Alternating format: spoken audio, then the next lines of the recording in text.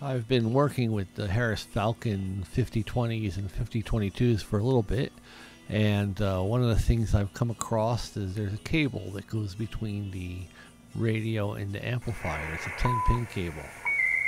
So I built up this adapter that can go between the exciter and the amplifier. Gives you access to all 10 pins. And the same adapter could be used between the exciter and the control head to access the points there. So you could do things like check individual voltages, look at data streams, look at ALC levels, inject audio, or in this case I'm using it to externally power one of the exciters without an amplifier.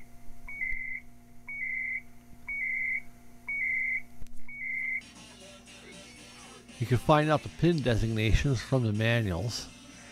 This is the one for the amplifier to the radio, and this is the one for the head to the exciter.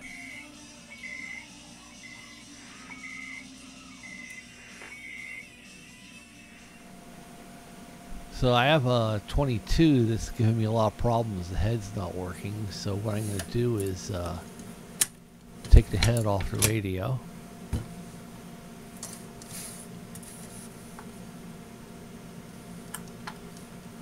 Install the adapter.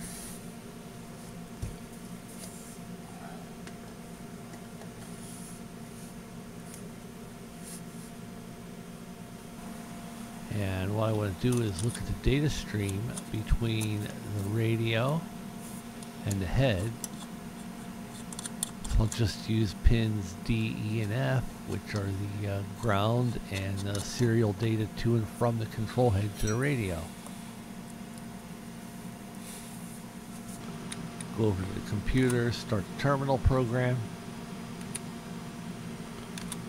do the setup on it. The only thing that's really important is the baud rate. It's 9600 baud. And start the terminal application.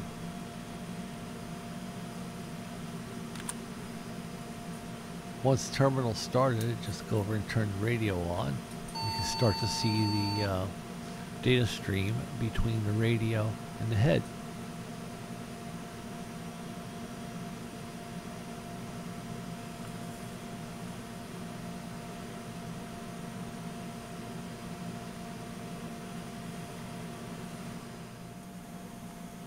So you can see with the adapter, it makes it a lot easier to open the head up and get access to it.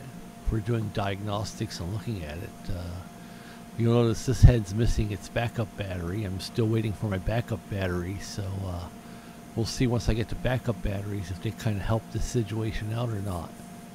In the meantime, it makes it easy to check voltages and statuses and things like the clock and the reset bus with it open like this.